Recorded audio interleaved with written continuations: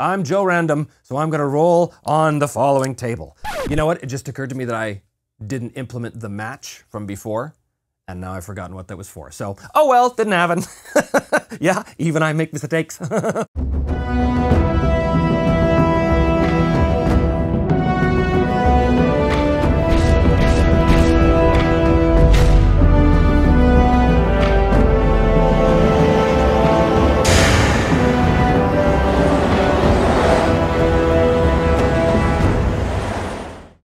Well, hello and welcome back once again to Me, Myself, and I, Season 2, Ironsworn. I'm, as always, your Trevor Game Master, host, and player, Trevor Devall. Thanks for tuning in, and as always, if you enjoyed the show today, please hit like and subscribe, and yada, yada, yada. When last we left Arn Kalapunki, he had just liberated the town, the settlement. Town is a very strong word for these tiny little settlements up in the Iron Lands. But he had liberated the settlement of Swordbreak, along with Dari, who was a former soldier, a guard of Swordbreak. They deposed and killed Solana, who was a monstrous bandit who had basically taken over the town. And Arn was able to find his sister, along with the rest of the soldiers who left with his sister to go after Solana originally, in the barn. And we also discovered the nature of Arn's vow, in that he was supposed to be the next overseer of Wolfstone, his home settlement. But he was unable to deal with the responsibilities, or whatever the case was, and he fled his duties and responsibilities, leaving his sister Jorunn to pick up the pieces. Unfortunately, the Scourge of the Mountain, whatever that is, and we will probably find out today, descended upon the village and wiped it out. Jorunn took the rest of the villagers and fled, and basically they've been on the run ever since, sort of living from cave to cave and living off of the generosity of fellow Ironlanders. Not sure how much of that there is going around. Nonetheless, Jorunn is obviously not particularly happy with Arn, so he's going to have to deal with that today with a test your bond move, which we are going to get to in just a second. But before we get on with things, I do want to say that Arn did fulfill his vow to find his sister and confront her, which garnered him 2 experience points. So in Ironsworn, you can either spend 3 experience points to gain yourself a new asset, or spend 2 XP to improve an asset. So what I'm going to do is I'm going to improve the Archer asset right here. I'm going to take the second aspect of the Archer asset. Once per fight, when you strike or clash, you may take extra shots and suffer -1 supply. You decide before you roll. When you do, re-roll any dice. On a hit, inflict +2 harm and take +1 momentum. Due to the revelatory nature of what happened at the very end of last episode with Jorunn and Arn having their situation unfold, we know what Arn's vow is. His new vow is to hunt down the Scourge of the Mountain and get revenge for Wolfstone. Now, that vow is actually his background vow. The one I said that I was gonna wait to see what it is. Well, we've waited and we've saw what it is, so that's what it is. Now, normally you wouldn't have to roll on swear a vow with your background vow. It's just automatically assumed you've already done that. But because of the nature and the circumstances of what's going on here, we're actually gonna make that roll. So he's gonna roll plus heart, which is +4. How's he do? 9. That is a strong hit. You are emboldened, and it is clear what you must do next. Well, it might be clear to Arn, but it's not clear to me, so we're gonna have to look into that. But in the meantime, he's gonna take +2 momentum, which brings his current momentum to 6. So he is emboldened by his vow to his sister. He believes he looks in her eyes and sees that perhaps if he does fulfill this vow, he might be able to earn not only the honor that he lost by abandoning his people, but he might also be able to earn his sister's forgiveness, which I think is probably just as important to him, if not more so. Now, the other thing that I think he has to do right away, and again, this is sort of plays off what happened at the end of last episode, he needs to test his bond. When your bond is tested through conflict, betrayal, or circumstance, 100% he's gonna have to do this. This is, again, a heart roll. +4, 9, oh, okay. That is a weak hit. Your bond is fragile, and you must prove your loyalty. Envision what they ask of you, and do it. Well, this is very interesting, because we know from last time that Jorunn has a goal, and her goal is harm a rival. Sister, I must confess, I have long been away from these Ironlands, and I do not know where to begin. Wolfstone itself is destroyed, but has there been any news of the Scourge of the Mountain? Which we'll find out what that is, very, very, very soon. I will share what I have with you, dear brother. But first, you must do a thing for me. There is a mystic, a rival of hers, who has been plaguing my steps these past few years. I want you to hunt down this mystic and put an end to them. Let's find out who this mystic is, because this is the result of the weak hit on Test Your Bond. In order for Arn to keep the bond intact, he's gonna have to do this. This is probably gonna be another little vow, right? A separate quest he has to do. Who is the rival? First of all, male or female? 1 to 3 is a male. 1. A male witch? Okay, I'd like a good Viking name. What do we got here? We've got 4 and 47. Oddgeir. What is Oddgeir's goal? I mean, he's a rival to her, but is there something specific that Oddgeir wants? Because this might help us figure out how to best deal with Oddgeir. 38. Restore a relationship. That's interesting. So Oddgeir wants to restore a relationship. He's a rival to Jorunn. Is the relationship with Jorunn? Were they lovers at one point? And something went horribly wrong? And now she's out on like lover's revenge kind of thing to get rid of him? And he wants to get back with her? He wants her forgiveness, much as Arn does? That's very interesting. Let's get an idea of that relationship. 36. Suppress. 42. Suppress vengeance. I gotta say, that seems to play into this jilted lovers thing. He knows he did something to Jorunn really bad, and he knows that she's coming after him at some point. So his goal is to suppress her vengeance. I kinda love that. Here's the question, does she want him dead? Is it that bad? I think Jorunn isn't some horrible monster. I think it's unlikely that she wants him dead. So 76 or more, she wants him dead. No.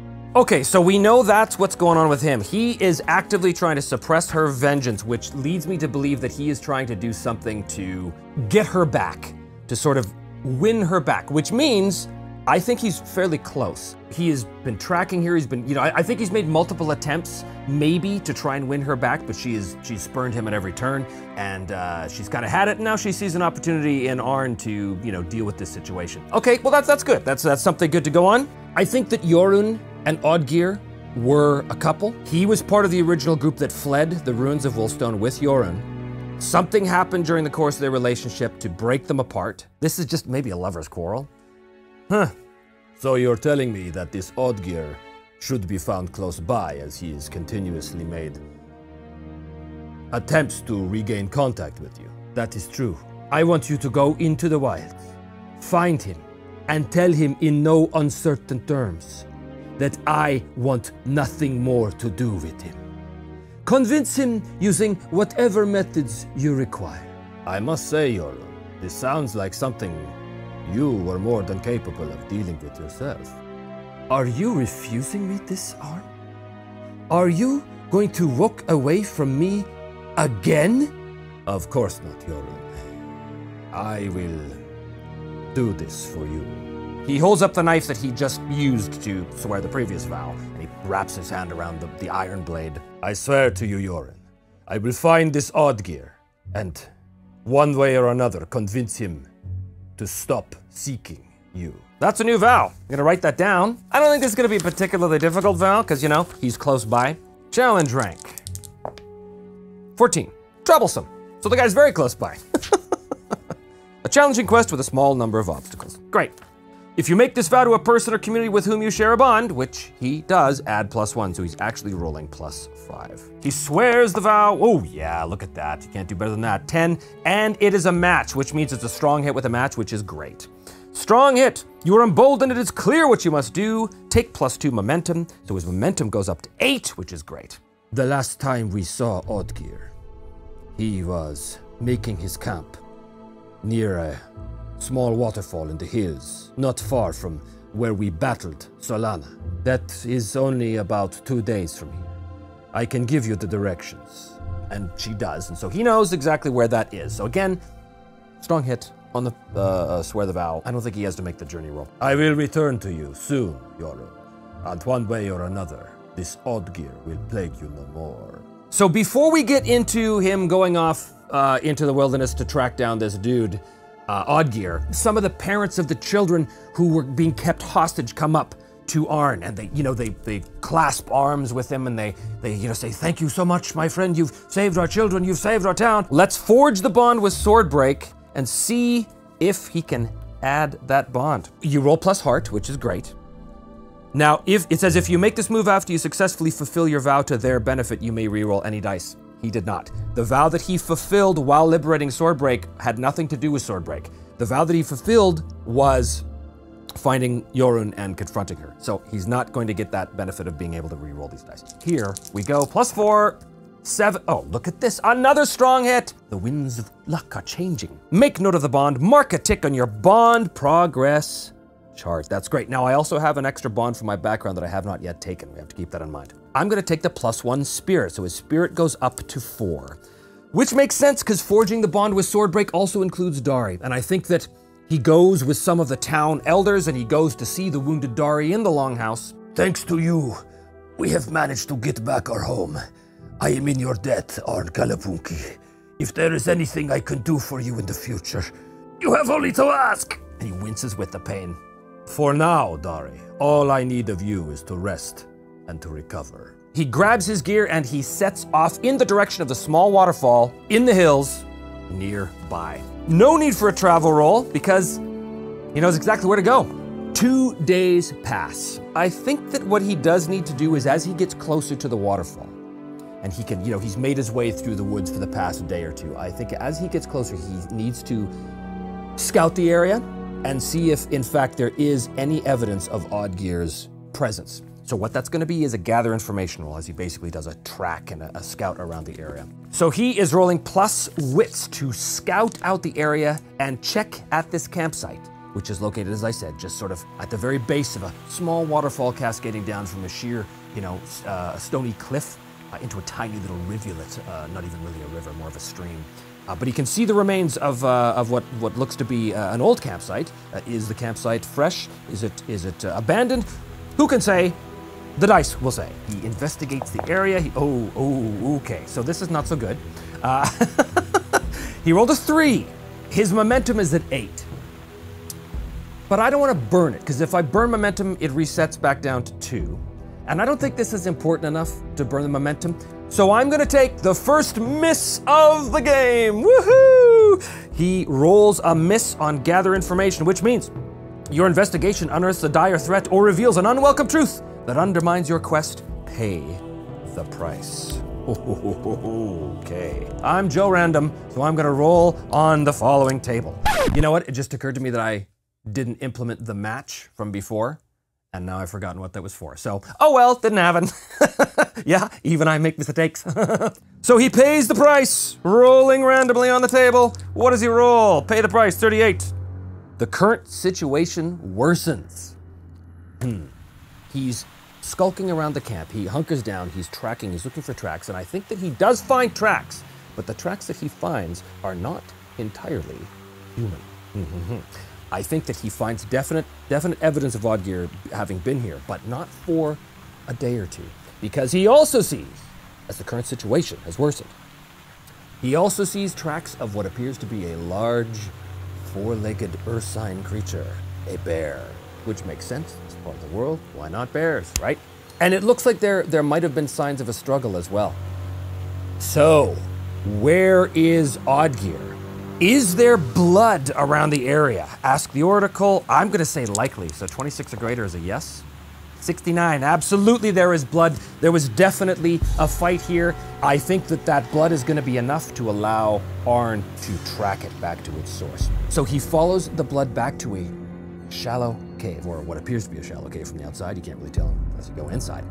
But he carefully sneaks his way in. He's going to very carefully try and creep in and investigate the area. This is not a gather information roll, this is a face danger roll. And this is going to be using shadow with stealth. So his shadow is 3. Here we go. Face danger. Oh, 9. Strong hit. Beautiful. Take +1 momentum and you are successful. So because he is successful on this face danger, what I think that means is he sneaks into the cave. And no problem, he is not discovered by anything there. If I had rolled a miss there, I think maybe the bear would have been there and maybe attacked him. But I don't think the bear is necessarily here right now. In fact, on a strong hit, I'm just gonna say no, the bear is not here, but is Oddgear here? 51 or more is a yes, 69. Yes, he is here, but I think because it's not a match, if it was a match, he'd be here and able to be of great help to Arn in some way, but he's not. So he is here. So because Oddgeir is here, I'm gonna mark that as a milestone right now. Find Oddgeir. On a troublesome quest, that is 3 boxes. He is here, so he sees Oddgeir, and he's got the description from Yoran, and he runs up, and he checks him. So is he dead? You know what? I'm gonna say it's unlikely that he's dead. So 76 or greater, and he is dead. And the quest ends here. Oh, so close. So he is alive, but he's in bad shape. He's been hit, he's been mauled, he's been dragged back to the cave. You know, he's lost a lot of blood. Obviously, that's the blood trail that Arn's been following. Arn kind of looks at him, you know, he kind of shakes him awake. Oddgeir's sort of like in and out of consciousness. Oddgeir, are you all right? Can you walk? Who are you? Yeah, so I think that right away Arn's gonna have to do a heal move. He's gonna try and treat an injury or ammo. So he pulls out some bandages and tries to stabilize Oddgeir and wrap his wounds. +2 to stabilize Oddgeir and help him out. 4 is a miss, which means your aid is ineffective. Pay the price. Well, the aid is ineffective not because Arn doesn't know what he's doing. Arn is an experienced character who knows how to bind a simple wound. That is not why the aid is ineffective. The aid is ineffective because before Arn can get the bandages secured, he hears a snuffling sound and the sound of large paws moving on the rock behind him, and then the air is pierced with a deafening roar as Arn spins around, and there is a large, angry bear. Well, according to the book here, a bear is a formidable opponent. Well, it could be the end for old Arn Kalapuki. Wouldn't that be an interesting thing? I think he has to try and drive this thing off. Oh boy, how's he gonna do that? He has to enter the fray. So he turns and he's gonna roll facing heart, which is +4. Here we go. 7. So he's got a weak hit on this, so that means that he's going to take the initiative instead of the momentum. Well, I think he roars in challenge to the bear, you know. Not that that's gonna do anything, but I think he's gotta pull his bow and fire. Well, he's gonna use his new archer talent once per fight. Definitely once per fight. When you strike or clash, he's striking because he has the initiative. You may take extra shots and suffer -1 supply. When you do, re-roll any dice, and if he hits, +2 harm and take +1 momentum. So he is definitely going to fire multiple shots, which reduces his supply to 3. He fires a hail of arrows at the bear, roaring his defiance at the bear, trying to, you know, scare him off. Let's see if this helps. He's rolling plus edge, +3. Okay, he doesn't have to re-roll because he got 9, he got a strong hit! That's 5 harm to the bear. That is brutal. So his momentum is now at +10. That's really high. Oh boy, well he can't do that again. He can only do that once a fight. I think this is just gonna anger the bear, and he sees that. He sees the bear rear up in pain, multiple arrows sticking out of it, the feathers buried shaft deep into its fur, into its hide. He kind of maneuvers himself between Oddgeir and the bear, and he draws back for another shot. He's got to try and drive this thing off. He's not ready to do an end the fight move yet, even though he got a strong hit there, so this is going to be a straight up strike.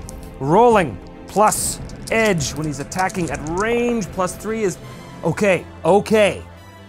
5, because it's +3.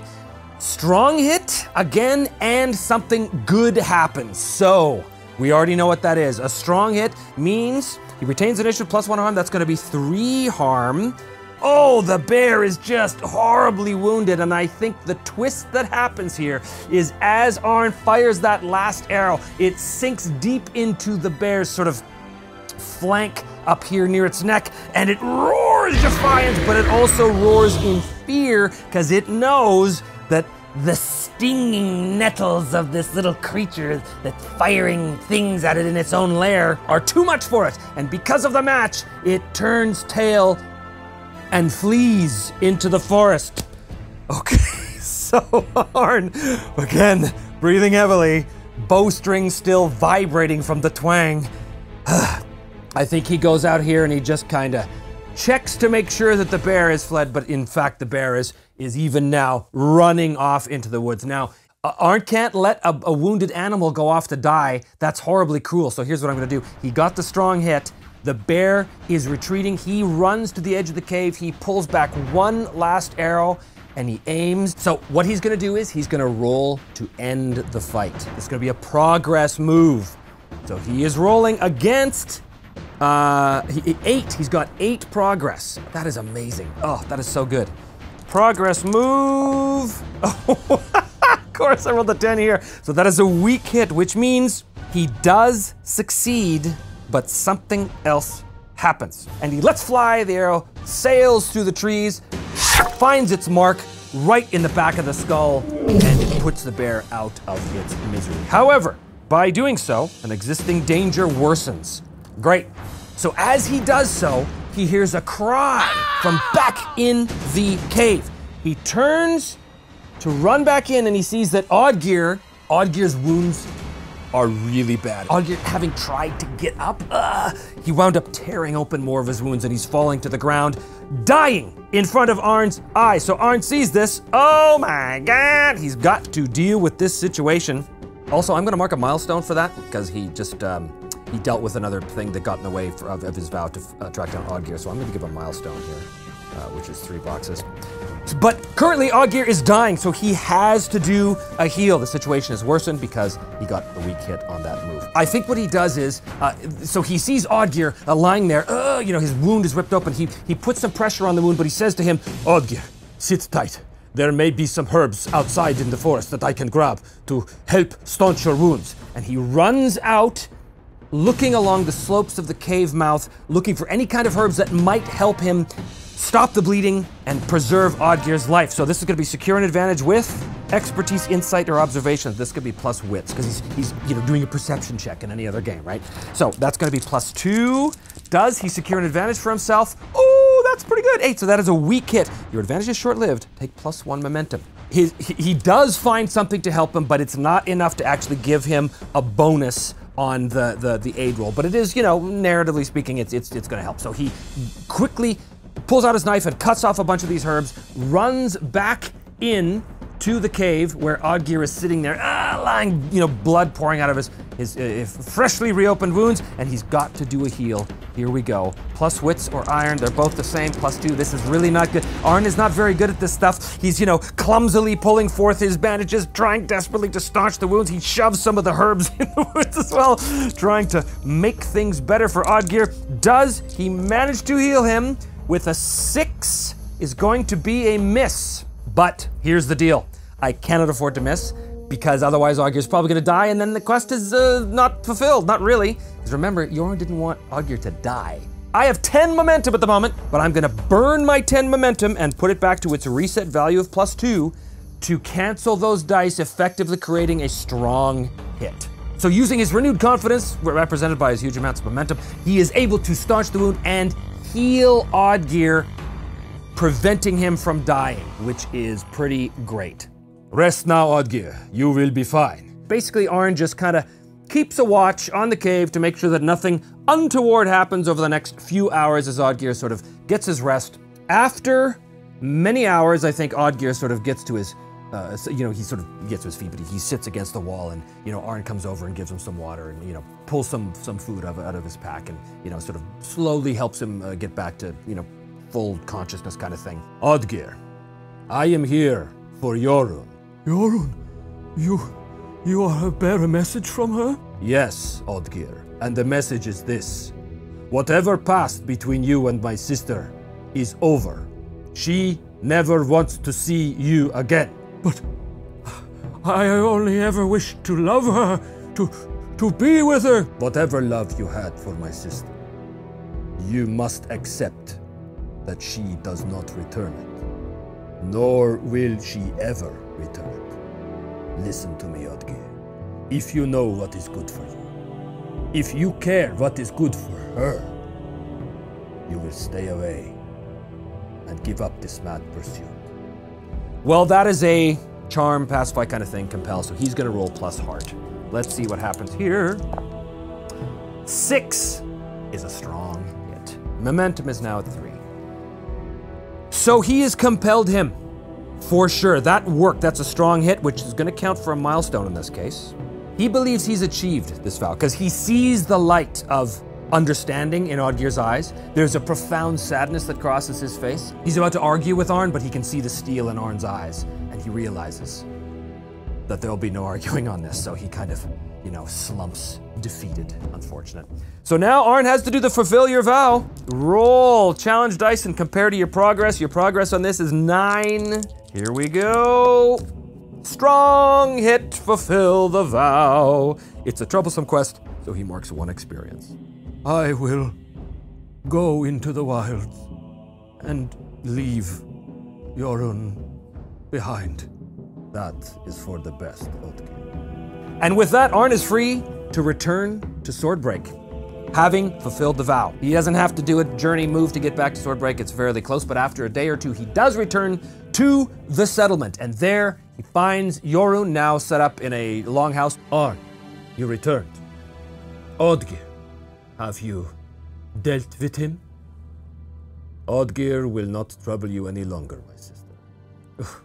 Finally, I am free of him. The bond with Jorunn is secure. He's done something for her, reestablished his bond with her. Now that I have done this for you, sister, will you tell me what I need to know to begin my quest to find the Scourge of the Mountain? Yes, brother. You have earned that, at least. Let us find out what exactly is the Scourge of the Mountain. There's been a lot of talk in the comments about what it might be, but I'm gonna let the dice determine. That's the way I roll. Literally, that's the way I roll. What does it have to do with? 15. Raid. Well, that makes sense so far. Raid. 97. Wealth. Raid wealth. It comes down from the mountains. It wiped out a settlement. It raids wealth. Do you see where I'm going with this? The Scourge of the Mountains that came down, raided the wealth of Wolfstone, whatever was there, and leveled it, is a dragon. The Scourge of the Mountains is a dragon, and Arn must now find a way to find it, hunt it down, and end it. Well, that's gonna be pretty tough, because it's a dragon. Surely there must be a weapon that I could use to end this creature. Perhaps I should begin looking for that. I think there's definitely a weapon a fabled weapon that he could find. Indeed. In my researches in the mystical arts, I have come across many references to just such a weapon. It was a weapon that I myself tried to find after you left us. I was unsuccessful, but I was able to find a clue as to its whereabouts. 16. Evade. 50. Possession. It was stolen. Evade possession. It was stolen. It used to belong to Arn and Jorunn's ancestors. Maybe like their grandfather, their great-grandfather. Yeah, that's the reason why the Scourge of the Mountains has such a thing against the people of Wolfstone, because years ago, their great-grandfather managed to wound the dragon. This has sounded a lot like The Hobbit. Managed to wound the dragon using this weapon. This dragon not only raised Wolfstone, but has been hunting the people of Wolfstone. That's why they're on the run, because the dragon is not out to destroy the town of Wolfstone. The dragon is out to destroy the bloodline of Arn's great-grandfather. Interesting. Now, I think that Jorunn is smart enough and powerful enough to have evaded the dragon for many years, so I don't think the dragon is nowhere nearby. I think she has successfully got her people to safety, because the quest for this is extreme.